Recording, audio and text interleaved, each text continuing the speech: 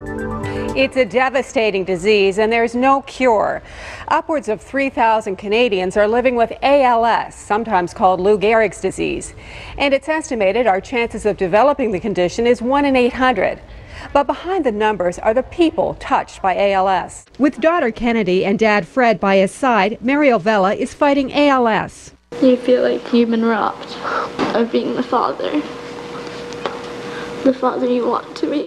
Mario was diagnosed 13 years ago with amyotrophic lateral sclerosis, or ALS.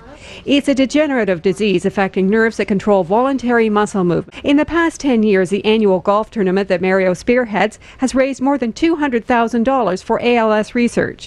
It's money that helps researchers like Dr. Strong. This Sunday, some of the top ALS researchers in the world will be in London for a symposium on ways to better understand the disease and hopefully find a cure. We were instrumental in discovering that there's a type of a memory or behavioral disorder that can occur in ALS, and we discovered that in the mid-90s, and over the last decade have been understanding how that occurs, starting to reproduce it in cell culture, and we can actually now mimic a lot of the pathology that we see and actually reverse it. Mario has hopes for others living with ALS. That they are able to know that a cure